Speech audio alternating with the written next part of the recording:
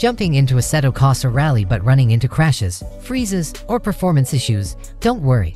In this video, I'll show you quick fixes to get the game running smooth so you can get back on track and racing.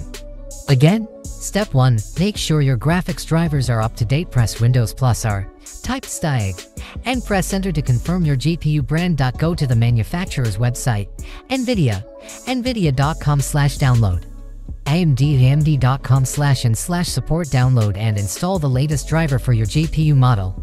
Restart your PC. For the changes to take effect, launch your Steam game to check if the issue is resolved. Step 2. Verify game files on Steam. First thing you should do is verify the integrity of your game files. Corrupted or missing files are one of the most common reasons games crash or fail to launch on Steam. Open Steam and go to your library. Click on the game that's crashing and select Properties. Go to the Installed Files tab. Click Verify integrity of game files. Steam will automatically check for any missing or corrupted files and re-download them.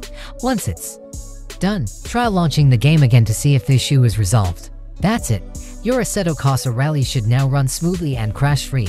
If your error isn't fixed yet, please watch the end screen video. I hope your error is fixed. Don't forget to like, comment, and subscribe for more PC game fix guides.